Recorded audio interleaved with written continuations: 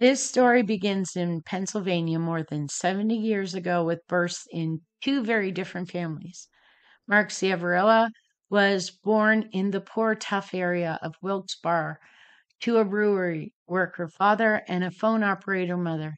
He stayed there and rose to be elected as a Luzerne county judge, presiding over juvenile court. Michael Conahan was born in Pennsylvania as well, to money. He also rose to be elected as a Luzerne county judge in the Court of Common Pleas. And at one point, he would become president judge with control and authority over the Luzerne County courts. Local boys done well, right? No, not at all. This is not a tale of rising to power to raise up your community. It's a tale of corruption, one of greed, and disturbingly, one of selling off the lives of children in Luzerne County to detention for profit. It's a tale of a decades-long fight for justice and recompense, and a story of 2,500 children who found themselves in the wrong courtroom, a story of their families and their supporters. It was called the worst judicial scandal in U.S. history. That's pretty accurate. To date, there's not been a greater miscarriage of justice, a greater breach of the public trust. According to Wallace v. Powell, one of the civil cases that would follow the scandal breaking, in late 1999, Ciavarella approaches Conahan. The purpose of the meeting was to suggest that, quote, they bring together a team that had the financial ability to build a new juvenile detention facility, end quote. Court in that case is relying on Ciavarella's own testimony to reconstruct events. Conahan then puts a meeting together with Robert Powell, a friend and wealthy Pennsylvania attorney. Another meeting brings in Robert Miracle, who acquired property for a juvenile detention facility in Pittston, Pennsylvania. Powell and Miracle form a company, PA Childcare, to build it. Initially, financing was a problem. Lenders wanted to know that they're going to be repaid, right? Reasonable. So Powell tells Conahan that unless there was an agreement, the facility would not be built. Conahan would become president judge in January 2002, so the parties waited. Once he became president judge, he signed a placement agreement, guarantee agreement, that stated Luzerne County Court of Common Pleas would pay PA Childcare $1.3 million per year in rent. So the lenders come through with financing and the facility began being built. But wait, there was another problem. An agreement was required not between the court and the center, but the county and the center to make payments to PA Childcare. This would require the signature of Luzerne County commissioners. The conspirators, though, had a fix for that. Conahan told the commissioners that the court would no longer send juveniles to the Luzerne County Juvenile Detention Center. He told the probation department to return the facility's license to the Pennsylvania Department of Child Welfare. He effectively ended any funding for the county facility, shutting it down. The commissioners felt they then had no choice but to enter into an agreement with PA Childcare. It wasn't just rent they would receive, but tens of millions as well for the care of the children. Ciavarella helped PA Childcare hire the employees from the county facility, helping to ensure that it would remain closed.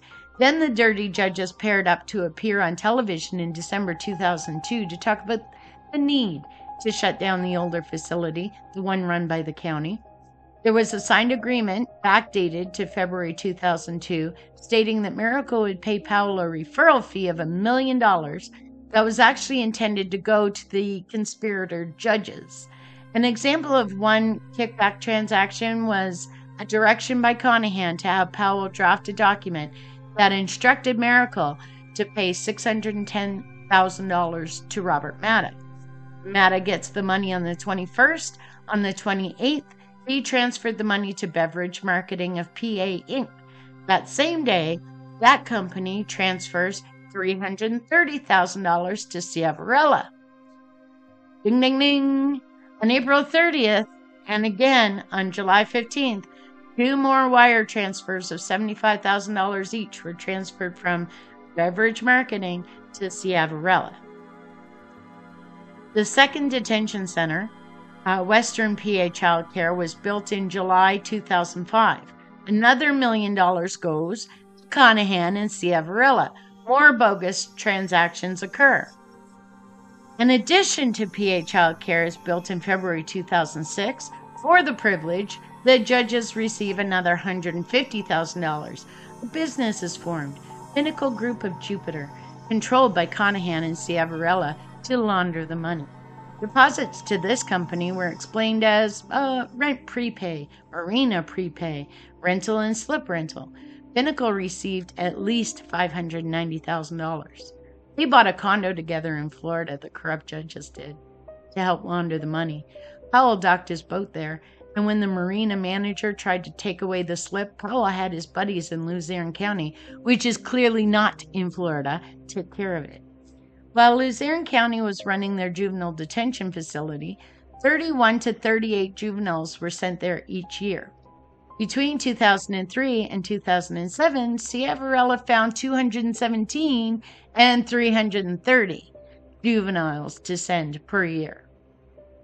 Had the juvenile crime rate jumped that high between 2001 and 2003? No. The increase was purely the result of greed. No disclosure was ever made until the fecal bits hit the fan of the judges' financial connection between the judges and the child care centers, Powell and the other companies, and the developer. Most of the kids affected did what kids do. Crimes that maybe deserved a parental grounding, a talking to, a day or two without video games.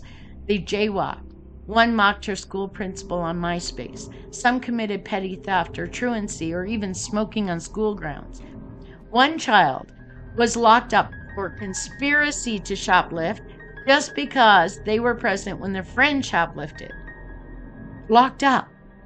And for these missteps, they were often handcuffed and shackled immediately, not given a chance to say goodbye to their families, and hauled away to 2 for-profit detention centers, the PA Child Care Center and the Western PA Child Care Center. They were often not allowed to even mount a defense, and if lawyers did appear with them, they were often not even allowed to speak on the child's behalf.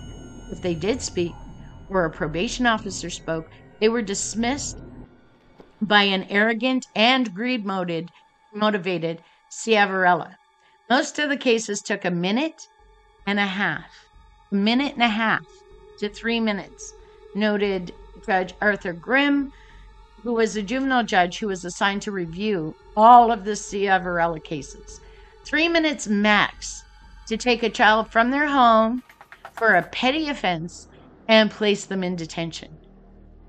Perhaps in one of the most serious cases, Eric Stefanski was locked up for 2 years. He was only 12 years old when he was locked up, and his crime, well, he took a joyride in his mother's car. He ran over a concrete barrier and damaged the undercarriage. No one was hurt, but to get insurance to fix the car, his mother had to file a police report. She even believed, she told 2020, that going to court might scare him a little bit and prevent him from getting into trouble. He had no idea what he was doing when he pled guilty, didn't know how court worked when he did that without any legal help. 2 years is what Ciavarella and his conspirators took from a 12-year-old first offender. In another case, a child committed suicide when he was released. He had committed a very minor crime, and like Stefanski's case, his mother thought going to court would do no more harm than putting a little scare into her son. He was to receive a college scholarship when he was sent to a camp for 4 months and then to detention for 30 days. His crime was possession of drug paraphernalia. He lost the scholarship, was left depressed, and further legal troubles followed. Sandy Fonza, the mother in that case, let her frustration out as Ciavarella as he was leaving court, but even that drastic outcome doesn't seem to have changed Ciavarella's outlook. Ciavarella went further in ensuring that he would have enough victims. He set a zero-tolerance policy in February 2003 that required that all children who were on probation would be charged with violating their probation for any and all acts. Under this policy, probation officers lost any discretion they had in trying to help manage a child's behavior. It also meant that more children would have to appear in Ciavarella's courtroom. Children are vulnerable to the actions of adults to begin with. But these children were particularly vulnerable because they were pawns in a corrupt game, but also because some of them were suffering with emotional and mental health issues. One plaintiff in the class action suit that would follow would sum it up like this, quote, "I feel I was just sold out for no reason, like everyone just stood in line to be sold," end quote. The trauma of what happened to them would be long-lasting for many. One of the affected children keeps all of his mental health records so that the court could grasp why his behavior is erratic. The same person shook uncontrollably during a routine traffic stop, part of the trauma of what he experienced as a child. The centers themselves, ready for kids at the end of each day, were part of a gross conspiracy against the children that they were meant to detain and care for. The youngest child involved was 8 years old, an age where in most of the United States and in Canada, a child can't even be charged with a criminal offense. There were a lot of red flags. In an interview with the Juvenile Law Center by a reporter from the New York Times, the executive director at the time said they tried to raise concerns to authorities about what was happening as early as 1999, and that statement might be a mistake because the corruption in this case began in 2000 with a meeting between friends. According to the JLC website statement on the scandal, in 2007, a frantic call from a parent led to JLC investigating the irregularities in the juvenile court. They found hundreds of cases where Ciavarella sent youth who appeared before him without counsel to out-of-home placements. In 2008, the JLC petitioned the Pennsylvania Supreme Court to vacate the sentences of the kids and expunge their records, and that initial request was dismissed. There was a conspiracy of silence in Luzerne County, which allowed this to go on for so long. Employees in the 2 child care centers were told ahead of time how many children to expect on any given day. Lawyers told parents not to hire them as it would do no good. Probation officers could see what was happening to kids, but complied with Ciavarella. It was less a conspiracy to help the judge and more a fear of reprisals and his authority, but still, little to nothing was done. And they were right to fear reprisals. One judge who raised concerns was transferred out of his courtroom by Conahan. If a judge can't raise concerns, who can? Probation officers were dismissed if they attempted to speak up, and so were lawyers. Not a one of the employees at the care center spoke up until the investigation was well underway. An auditor who raised concerns had a lawsuit filed against him. That lawsuit was sealed by none other than Conahan to ensure that none of the dirty deeds would become public. When the scandal broke and the U.S. Attorney's Office laid charges, the Pennsylvania Supreme Court would finally give the JLC action on their pleas. They vacated the sentences of the children and expunged the records. More than 6,000 charges, affecting more than 2,500 children who appeared in Ciavarella's courtroom between 2003 and 2008, were reversed. At the time of that hearing, about 100 children in Pennsylvania would either be released from juvenile detention or they would be taken off probation. The others had already served their time. During the investigation and the criminal trials of the scandal, statistics were collected which give an even clearer picture of the scope of the violations. More than 50% of the kids who appeared in Ciavarella's courtroom had no legal representation. In those cases, 60% of the kids were removed from their homes and sent to one of the 2 facilities that were involved in the corruption. It was January 6, 2009, some 9 years after that first meeting between Conahan and his old friend, that the U.S. Attorney announced federal fraud and income tax evasion charges against the 2 judges. We have no information on just how long the U.S. Attorney's Office had been conducting public corruption probe. The original charges involved $2.6 million in kickbacks, but the acknowledged total is $2.8 million. They would, on the same day, file plea agreements from the two judges with a recommended sentence of 87 months in federal prison for both. According to the agreement, they were also to resign, consent to automatic disbarment, and pay whatever restitution was determined by a federal court. The federal judge, U.S. District Judge Edwin Kosick, that would receive that agreement handed back a big no to the defendants. He believed the sentencing submission was far too low for the crimes committed and their impact. He also noted at the time of the hearing, neither judge was really taking responsibility for what they'd done, and Ciavarella in particular was denying responsibility. This rejection of the agreement meant that Conahan and Ciavarella had a choice to make. They could withdraw their guilty pleas or accept a sentence. Conahan, who by now was 71 years old, entered guilty pleas in the end to federal charges. He was sentenced to more than 17 years in prison, but was released to home confinement early. He has about 4 years left on his sentence.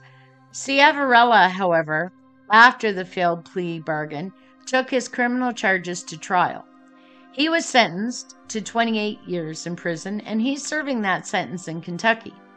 He was ordered to pay $1.17 million in restitution and another $1,200 as a special assessment. The amount seems to have been adjusted later to just under $1 million. His projected release will be sometime in 2035. He's 75 now and will be 84 or 85 when he's out. Ciavarella will be supervised for 3 years once he's released. Both men have been removed from their judicial positions, obviously, and both have been disbarred. Robert Powell would plead guilty to a 2-count indictment and serve 18 months in prison. Robert Miracle would also plead guilty to misprision, and that's when you deliberately conceal your knowledge of a treason or of a felony, in this case a felony. He received a $250,000 fine and spent a little more than a year in prison. But Ciavarella, the arrogant in denying, would appeal. After a minor win, 3 of the charges he was convicted on were actually outside the statute of limitations and so were dismissed. He would argue that he deserved to be resentenced and have his sentence reduced as a result. Though he was not used to it, Ciavarella should have acclimated himself to hearing the word no. U.S. District Judge Christopher Connor handed him another no. Quote, "To be abundantly clear, if we were authorized to reduce Ciavarella's sentence, we would decline to do so." End quote.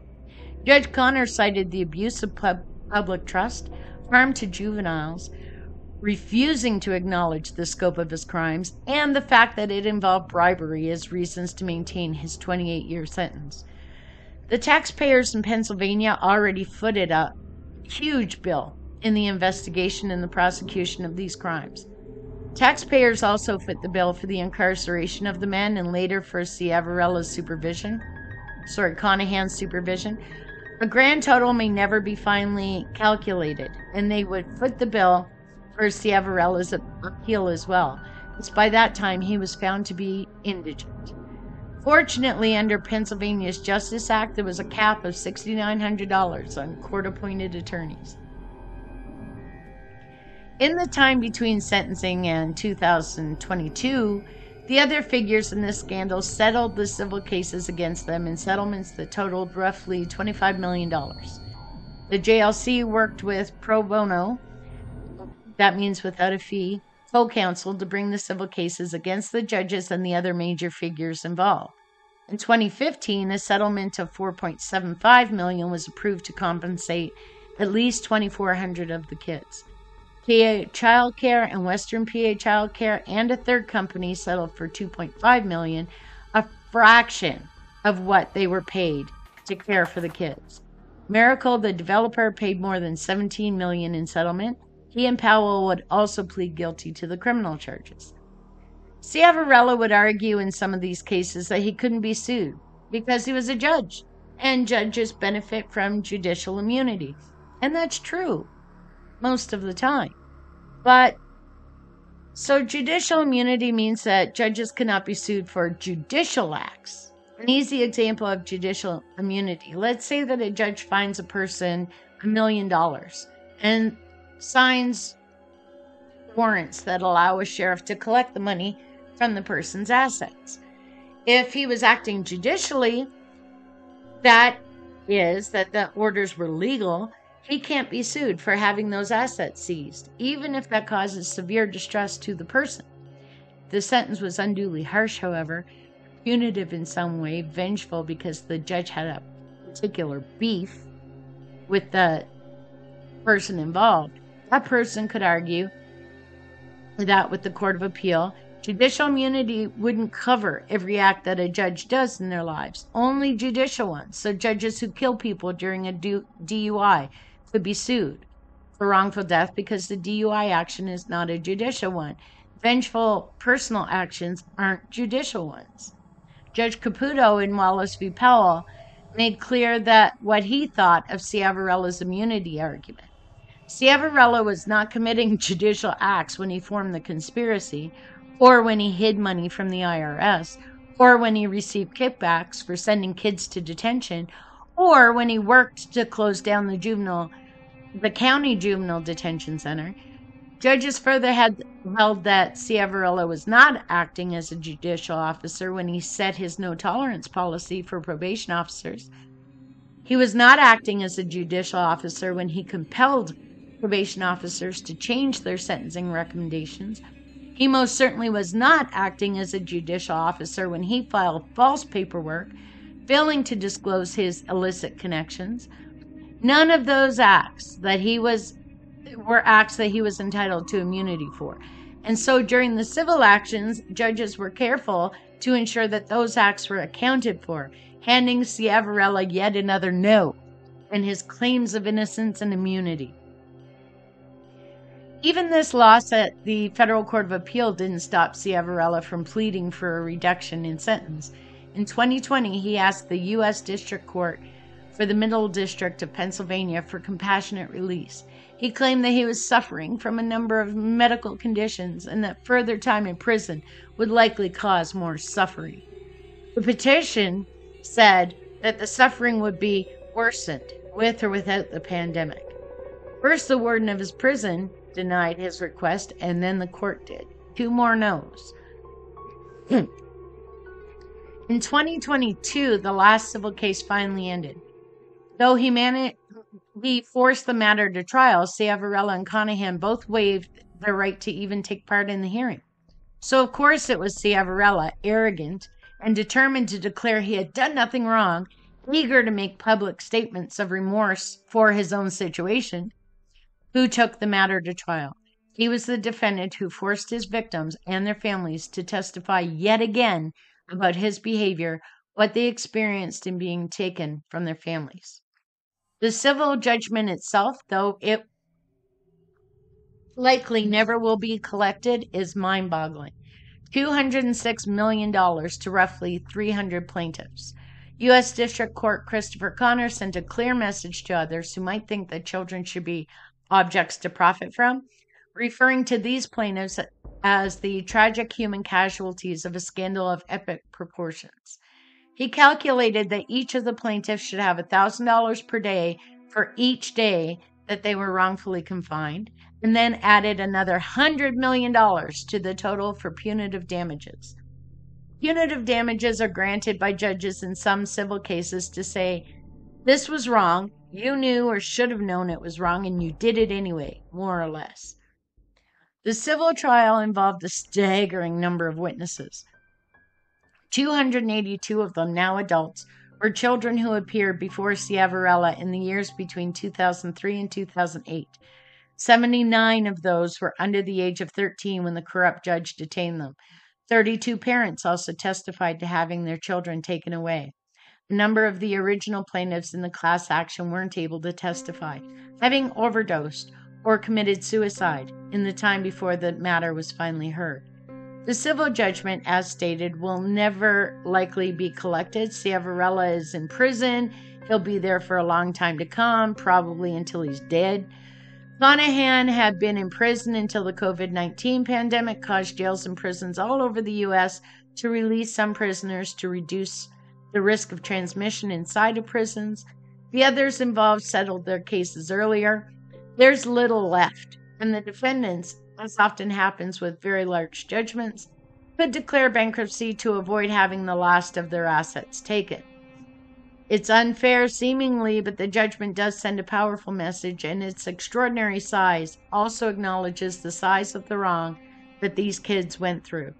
It's nearly 10 times the amount the dirty judges collected in illegal kickbacks, nearly the amount that the taxpayers shelled out to the centers to care for the kids. It's a message that, at least in Pennsylvania, the public demands that those put in trusted positions work for them and not to line their own pockets. The wives of the judges, who apparently technically owned the Florida company that was used to launder the money and which owns the condo, are uncharged. Ciavarella's wife divorced him in 2013, and good for her. Conahan is living on home detention with his wife. As far as we can tell, the Florida condo was never seized because its value had fallen drastically. And in the end, Pennsylvania is working to redress the problems in their justice system that allowed Ciavarella and Conahan to scheme their schemes for so long. The now adult victims are working to recover in their ways as well, but they'll never get back to the kids who have died. It will be decades before public trust can be restored in the system, which two of its most respected representatives shattered. Thank you for listening. If you're enjoying these videos and you want to see more, please click the subscribe button and hit those notifications so that you don't miss any uploads. We appreciate you. Thanks.